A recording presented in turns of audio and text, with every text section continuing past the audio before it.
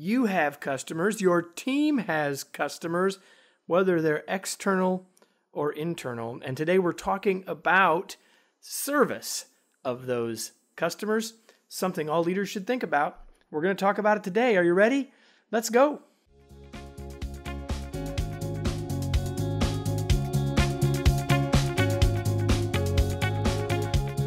Welcome to the Remarkable Leadership Podcast. We are here each week to talk about leadership, teamwork, organizational culture, and human potential with experts from every walk of life. Your host is Kevin Eikenberry, a best-selling author and leadership thought leader for 25 years. This episode is sponsored by Kevin's book, The Long Distance Leader: Rules for Remarkable Remote Leadership. Order your copy today at remarkablepodcast.com/book. And now, here's your host, Kevin. Welcome, everybody, to the Remarkable Leadership Podcast. We're glad you're here. Another episode, another accomplished guest. My guest today is Vicki Halsey, and if you're watching us, you may think she's a princess because of the background. She is a princess, but that's really not in the bio. So let me tell you about Dr. Victoria Halsey, who is the Vice President of Applied Learning for the Ken Blanchard companies. She partners with organizations to design and deliver programs that meet their needs through interactive workshops, keynotes, webinars, and lots more. She's the co-author of Blanchard's legendary service program and the award-winning Situational Leadership 2 blended e-learning program. She's crafted the Master of Science in Executive Leadership graduate program for the University of San Diego. She has a couple of degrees from the University of San Diego, but she's also an author. She's written the book Legendary Service: The Key is to C.A.R.E, co-authored with Ken Blanchard and Kathy Cuff. We're going to talk about that today. She's also the author of Brilliance by Design, a great book about instructional design. She's the co-author of 3 other books: The Hamster Revolution for Meetings, and along with Ken Blanchard, Leading at a Higher Level, an all-inclusive reference to his leadership philosophies and teachings. She does have a bachelor's degree from the University of California, Davis, and a couple of other degrees from the University of San Diego, which I already mentioned. She's accomplished. She's a princess. Woo! In the best sense of the word. Listen, everybody, welcome. Vicki, welcome. I'm glad you're here finally to have you on the show. Thank you, Kevin. So excited to be here. You are the first person that I've called a princess on this show. Oh, thank you. It's good it's all about that background. For those of you that are only listening, if you would go to, you could watch this and you'd see her husband has built her a castle. Just saying. I didn't know this. This is new information to all of us. Right? So Vicki, I want to start with this. I mean, a lot of people who are listening, have read Ken Blanchard, know who Ken is, and so they may be kind of going, wow. So I guess my first question is, so what's the backstory? How did you become a part? How did you find your way into being a part and now such an integral part of the Blanchard organization? Well, like 22 years ago, which I can't believe, I was finishing my doctorate at University of San Diego. I was teaching the master's capstone class, so the final leadership class. And instead of teaching them about leadership, I had them go out and do leadership. They in teams had to think, someone should do something about this. And then they had to be the one. So they had to rally people. And I mean, it was unbelievable what went on in San Diego during that class in terms of the leadership, stepping into their ability to lead, influence others, to create the changes they want in their communities. Anyhow, one of my students was a VP at the Ken Blanchard companies. And he's like, you know what? You are our favorite professor. He said, there's this company up in Escondido. I live in Escondido. All we do is leadership development. I was pregnant with my second son. I thought, what a neat time to transition maybe. At the time I was, in charge of Chapman University's teaching and administrative credential programs. So I was training all the future teachers. So I hit Blanchard at a really neat time of influencing around teaching methodologies that help the participants feel brilliant instead of the facilitator feel brilliant. So I just hit it at the right time. I've been able to influence and teach all over the world since. Well, there you go. So now everyone, now you have the backstory. So I know I mentioned the book Brilliance by Design, and you just mentioned it again. You have a real heart for instructional design. That's a big part of what you do, but that's really not what we're going to talk about today. We're going to talk about two other areas of your expertise, and those are around leadership and customer service and how they intersect. And so I do want to talk about the newest book, Legendary Service, and the subtitle is The Key is to Care. And so let's start there. Legendary service is a big statement. What is it? How would you define legendary service, Vicki? Yeah, it's consistently delivering the kind of service that makes people want to come back, that makes people feel like, wow, you care about me. You understand that customers fuel business, and the relationships people have with their customers, that's what keeps people coming back, is knowing someone cares. And I think legendary service means you actually get that, but it's not like you're just talking the talk. You really believe it, that that's what makes optimal living is when you can connect with other human beings in a way that meet their needs simultaneously with meeting your needs, which has to do with leadership and influence.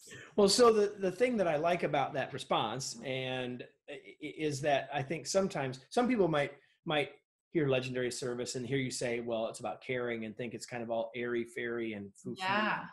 Southern California, no disrespect. But the point is that I think that your point is exactly right, that it's really about driving the business. And it happens to be that it's bringing our heart to it that helps us do that. But the hard business purpose underneath it is all there. Anything you want to add to that point?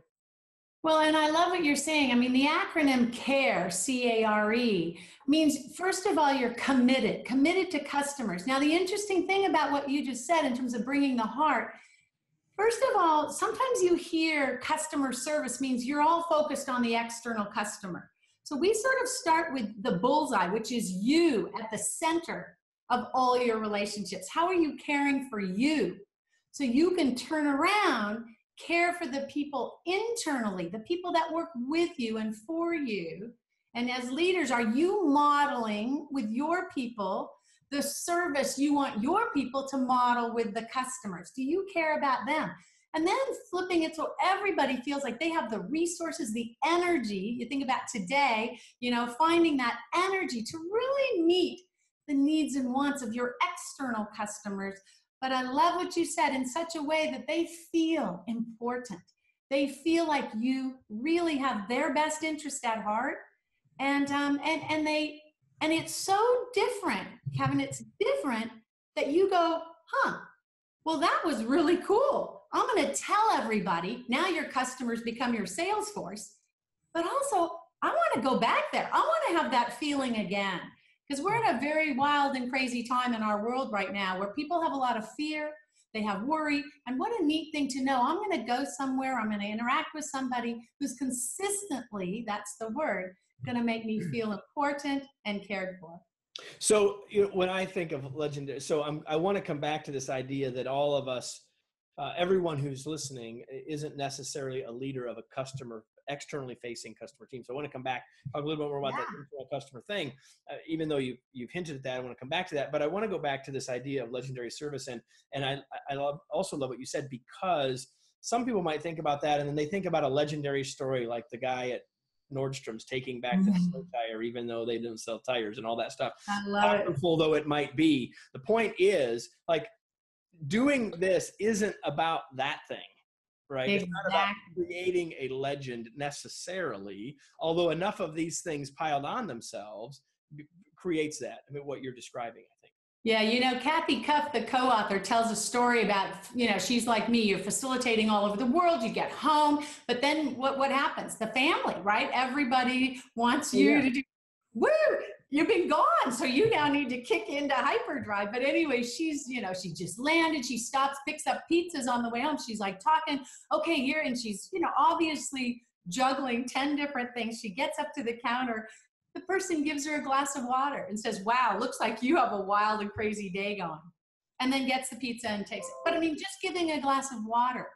But what did it show? You think of all the variables that were in place to allow that service provider to step away, get a glass of water, serve the customer, mention the fact that she's actually been attentive, that's the A in the CARE model, and notice, but also could be responsive, that's the R, and she was empowered, that's the E, because of C, her commitment to what she does and the good she can do in the world, being a cashier at a pizza parlor. Well, okay, so I was going to have you walk through all of those pieces of the model, and we still will a little bit more. But the point is that it required that person to be, I love the word, the attentive word, the observant idea. And I want to come back, I do want to come back specifically to the culture one. But before we do that, I want to go back to this. I'm a leader of a team, an internal team. And we're not customer facing, and I get all this. If I'm a leader in customer service, if I'm a leader in in manufacturing services, if I'm in the sales organization, but is this what I ought to be focused on if I have an internal accounting team? Well, and Kevin, think about that. Just picture two different internal accounting teams. Okay, picture one. That's not hard, by the way. I was with a couple of them yesterday. No, that's not hard. Go ahead. But where one team is we're all doing our work. We're striving to do our own thing. We want to be the best at what we do, but they're self-focused. I'm trying to get my work done. Okay, that's great. What about the other team where not only am I trying to get my work done, but I look up, I acknowledge the people around me. We have meetings where we discuss best practices. We leverage and pool organizational intelligence with each other because we realize the more we connect with each other, the stronger we are to do the best possible work that we do, because it really is about energy management. I mean, are we energizing the people around us, or are we draining the people around us? And you think about that attentiveness, which is, I want to be an energizer. I want to be someone that creates an environment where we care about each other, where we look up, we say hi to each other. We really do the kinds of things, where you think about building relationships, because relationships is what life's all about. Relationships are what make going to work fabulous. I remember Talent Keeper's data said, what keeps people coming back? Hey, it's the peers you get to work with.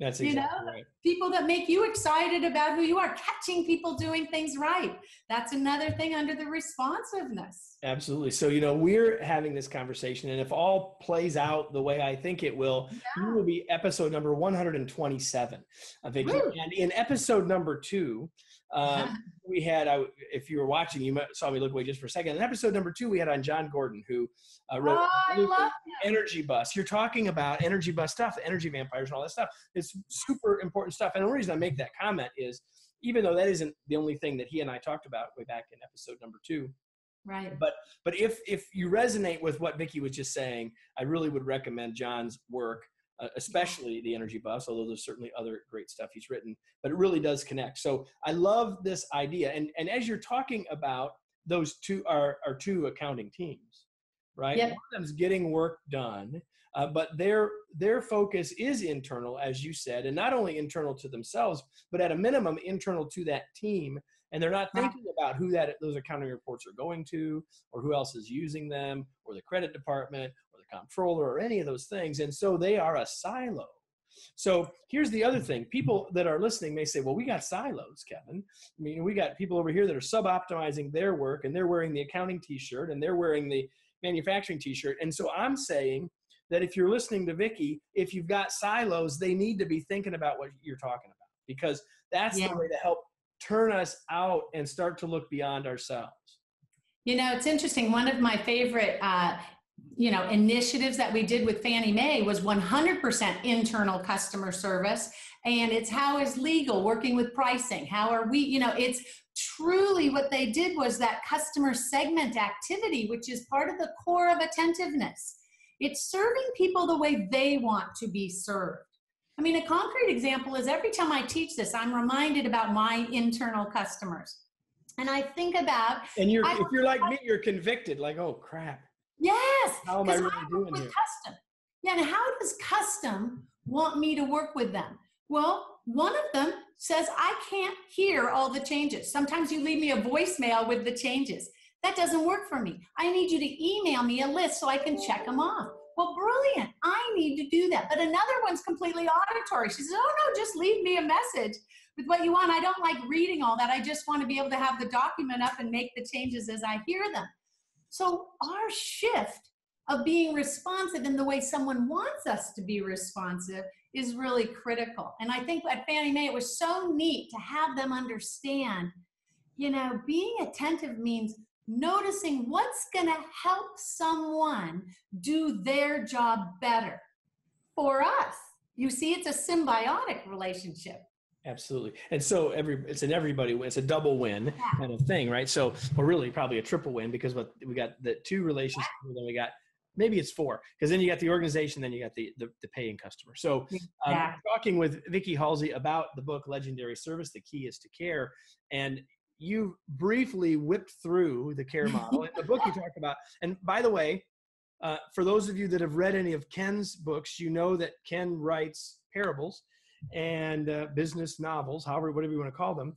And that's what this book is. So if you're wondering, that's this book. It's a easy to read, get you through it. But the whole, there's a core content within it, and it's 5 components. You've mentioned some of them. So walk us back through each of those.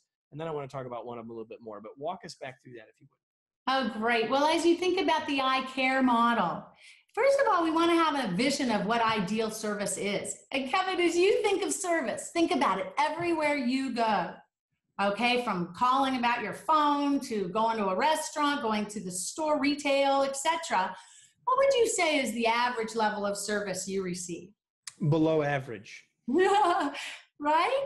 I mean, what you get is a serviceable service is what you love that. Yeah, so that's what I hear everywhere I go, whether it's a keynote for 1,000 people and I have them show a show of hands, pretty much 3s, 4s, 5s, occasionally 6s. Hey, what does that say? Let's think about today with social media. When are people going to pop? Are they going to say, ooh, I had a 5 in terms of, they're not going to write anything. When are people going to write? When they get a 9 or a 10 or what? A 1 or a 2. Yeah. So ideal service means what would it think? And by the way, anyone who's listening, you guys, think of the opportunity with thousands and thousands and thousands of people saying, I get a 5 in terms of service. What would a 9 or 10 be like for our customers? What would it be like for our internal customers? What if I were serving myself at the level of a 9 or a 10, so I have the energy to serve my peers and turn around and serve customers? So that literally is taking some time to think about what would ideal service be. And then C is creating that culture, a culture of service, which means we don't miss any opportunity we can to serve, to listen, to really understand what's our vision around service. Now think about this, Kev, when we worked with the San Diego Padres, when they opened up Petco Park here in San Diego, 3,500 guest service providers. That's a lot of people to learn about legendary service. Well, and this is great activity for everyone listening to do, when we work with their senior leaders and we ask them, when you think about your customer service vision, what business are you in? And they said, we're in the sports entertainment business. Yeah, no, that doesn't rally anyone to do, you know what I mean? Like if I'm taking tickets, serving drinks, do I throw your drink at you and hope you catch it? Sports. No. But when they walked out, what business were they in?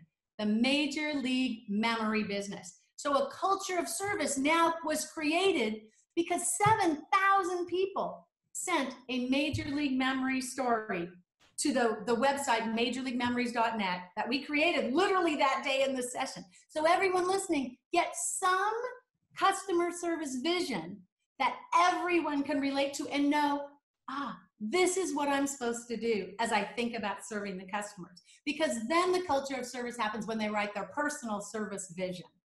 And then A is attentiveness to yourself, to your internal customers. It's knowing who your internal customer segments are, who are your external customer segments, and then doing some mapping in terms of what do they need, what do they want, what could I teach them So creating these documents, maybe on flip charts, do a different segment at every team meeting, right? And then what's the R? Responding in the way someone wants to have you respond to them. I noticed that you're harried. Let me get you some water, right? Oh my gosh, being responsive though is so tricky. It's not tricky if you're responding in the way you always like to respond. But I remember teaching a class one time early on when our training program first came out, and I'm like, so imagine you go to a coffee shop. Imagine, Kevin, and they go, hey, Kevin, do you want your caramel macchiato? And you're like, woo, they know me, they know what I want. Some guy in the class goes, I hate that. Well, why is that a gift? That was a gift for everyone in the class, because what did he want for legendary service? Just quietly look up at me and say, can I help you? And let me go. I want black coffee. Give me my black coffee and let me go on my way. I'm not a morning person. Love that. But Kevin, that's why responsiveness is so tricky. It's responding in a way that people want. Plus, there's a lot of neuroscience behind responsiveness, about creating the neural connections and the neural pathways to the experience you want people to remember. And you know, because of your background, the amygdala, right? It's memory and emotions are stored in the same place. So you want to create a lasting memory of care, you need to trigger the emotions that cause those memories of care and acknowledge any pain points someone's had to get rid of them so it leaves a lasting memory of care. And lastly, by the way, the E is empowerment. Are you taking the power that you have to serve at the highest level? Because I hear all the time, well, we can't do anything about that. But the question, everyone that's listening, you want to change that. Anytime you hear someone say, all right, just put this on the wall, put a big line through, someone should do something about that, or we can't, to what can we? What? Yeah, that's the accountable question, right? It's saying, I'm going to take something, right? Absolutely. So I got to tell a quick story about responsiveness. It struck me as you were telling that. So years ago, I spent a lot of time in Houston and stayed a lot at the Four Seasons, beautiful. I love that. Houston. And I would go into the lounge oftentimes in the evening and got to know the servers. I was there often enough, and they knew which kind of beverage I wanted. And they would come to the point where they would just look at me and I'd nod and they would bring it. I mean, and they would bring it. It was awesome. Then one night I was in there with a group of people, and I was at the head of the table, and it was clear this is the group of people that I was with, and they did not do that. They came and asked me what I wanted. So see how wonderful that was? They were attentive to say, he may not want all these people to know he's been here enough for us to know what he wants. Oh, interesting. Isn't that great? It's a great story about people being observant and attentive and thinking, and then going from there, right? Now, in the end, it wouldn't have mattered, but it was such a wonderful message to me, and I talked with them about it later, and we just talked about it, and they did exactly what you said. They were aware, they were responsive, and they went from there. And they brought their brains to work. They brought their brains to work. They were empowered to do that, right? They had a supervisor that encouraged them. It may have been who they are, but they also had to have something. That's the thing I want to talk about just briefly. You've talked about it quite a bit, but this idea of the culture of service, you've talked about to identify it and codify it and all that sort of stuff.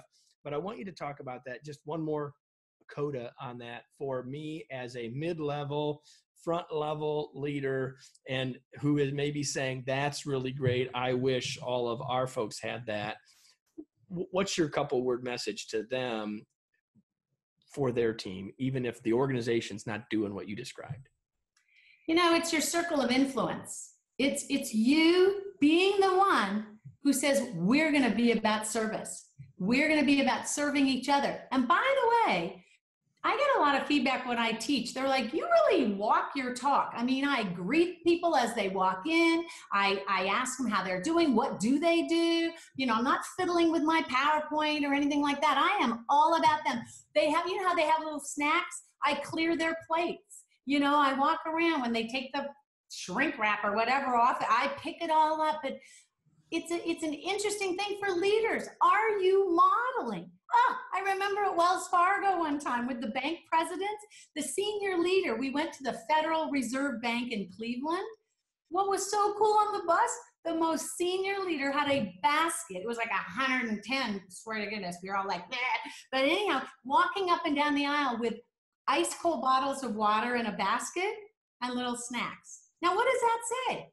We're going to create a culture of leadership. And kind of like that book, Hope is Not a Strategy. It's the same with this. You have to put this as your strategy and then build out a plan for doing it. Literally, how am I going to be the one that inspires everybody to create that culture? How am I going to call it out every time someone does something that goes right down the runway of what we're trying to achieve? Right on. So because I sort of opened with your backstory and how you got to the Blanchard organization. I know there's a lot of folks who have a connection to or have read Ken.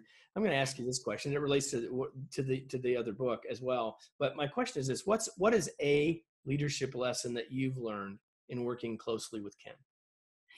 Well, Ken's favorite one is catch people doing things right. And I think that there is such science behind that, Kevin, in terms of, he used to say people who feel good about themselves produce good results, but he realized it's also the flip side. People who produce good results feel good about themselves. Yeah, it's an upward spiral. Both are true. It is. And I think those two messages kind of weave together. We want to help people be successful.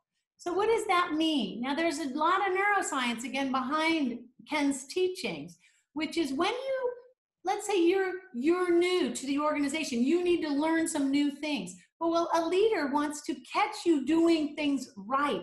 Hey, I noticed you did this. Boom, boom, boom. Now, when you do that, that may be an area you're not doing quite as well. You want to redirect. You don't want to tell people what not to do, because you are actually myelinating and sending the energy to the brain of what you don't want them to do. Don't hesitate to call. Don't hesitate to call. Huh? Don't hesitate to call, right? Exactly. Yes. Everyone immediately stops and say, well, they don't really want me to call. Absolutely. So it's what do you want people doing, okay? And keep them moving in that direction. Now, what's funny is obviously my brain is on fire in terms of when you talk about leadership and influence.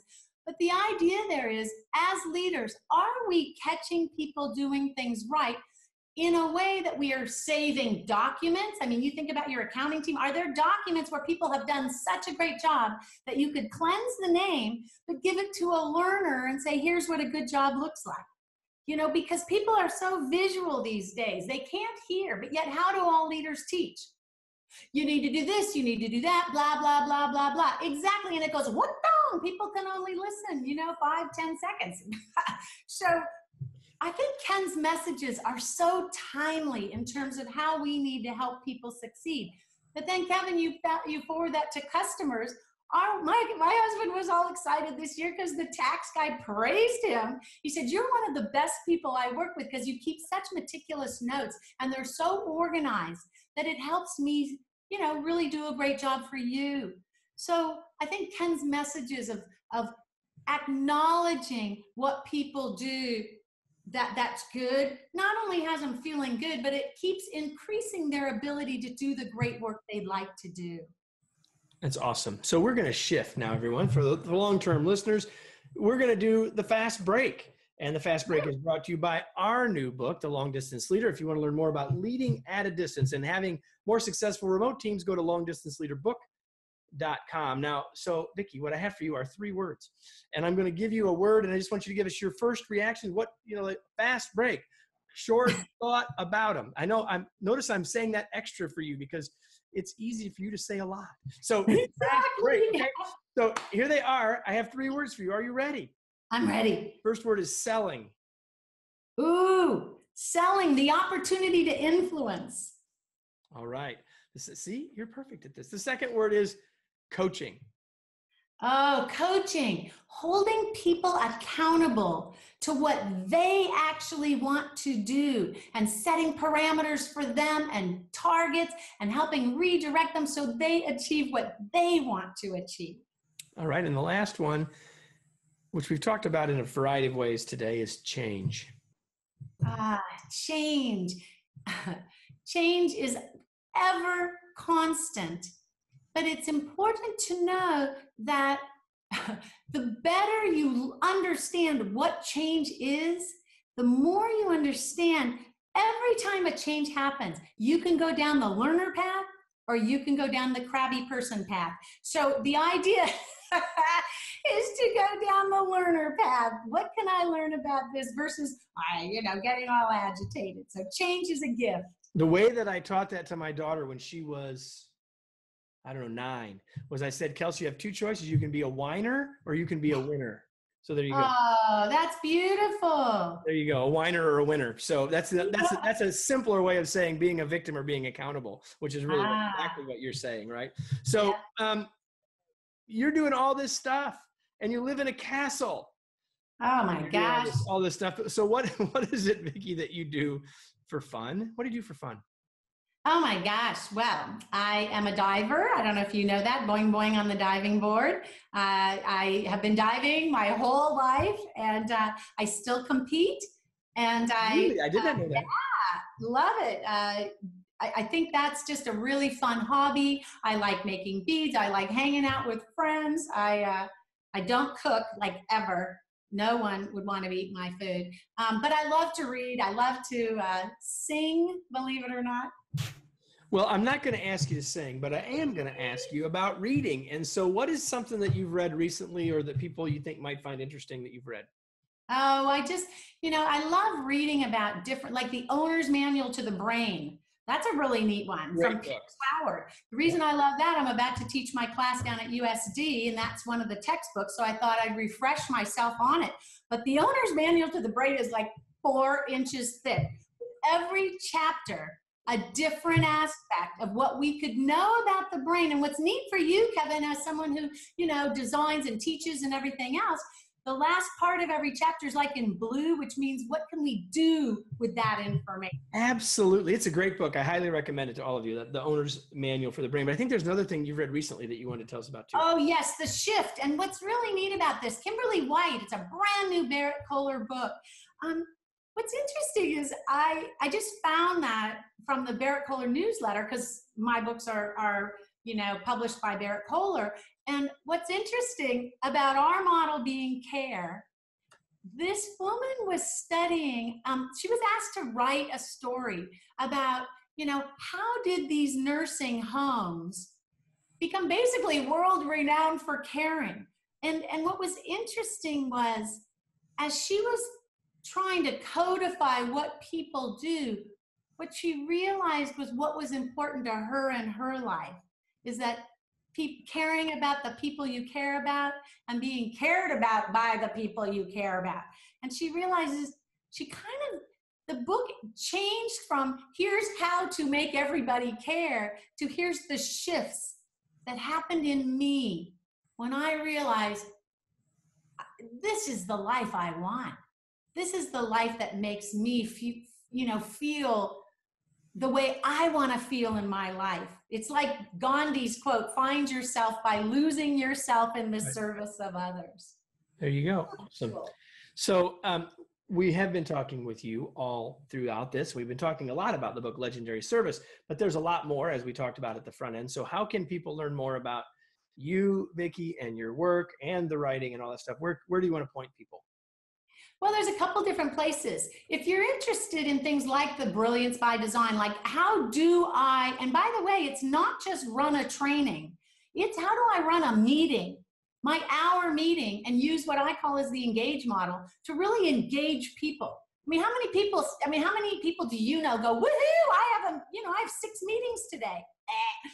But what if every one of those meetings, your peers were teaching, there were activities that had you really actually learn something and apply something and have problem-solving models, that you really made progress on what's important for your organization. So all the free resources, video on that, all free on VickiHalsey.com, plus blogs and all sorts of other things. Now, KenBlanchard.com, there's all sorts of videos from Ken in terms of optimal leadership, in terms of legendary service from me, Kathy Cuff, the amazing co-author. If you want, let's say you want to bring us in for some kind of workshop, KenBlanchard.com, just go on there. You can get the books, you can get the training. It's a really, I don't know, I'm so excited about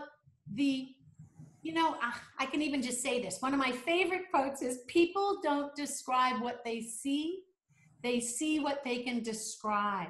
And I think with this C.A.R.E model, all of a sudden, because people have had a little bit of time out of their busy work to focus on customer service, taking care of themselves, their internal customers, and then their external customers, it's life-changing. It's creating places where people can thrive. All right. So all of you now know why I've been looking forward to having Vicki on the show. So Vicki, thank you so much for being here. But before we go, I've got to ask the question of all of the rest of you. You've been listening, and now I'm asking you the two-word question I always ask you, which is, now what? What action are you going to take from today? There's probably a lot that you got today, but there's something that you got today that would make a difference for you, make a difference for your team, but it won't happen if you don't take action. And so my challenge to you, and I believe both of our urging to you, would be to take some action, but first you got to decide what that's going to be. So now what? Otherwise, this was just entertainment. We'd like it for it to be about application, a whole lot more than that. So Vicki, thanks again for being here. Thanks for spending the time with me this morning. We finally got this put together. I'm so glad you got it done. Thank you, Kevin. Have a wonderful rest of your day. I will. And everybody else, we're here every week. And so you ought to come back. If you haven't been here before, you now know what you've been missing. And if you want to join us starting today, we're here every week, right here on the Remarkable Leadership Podcast. Thanks, everyone.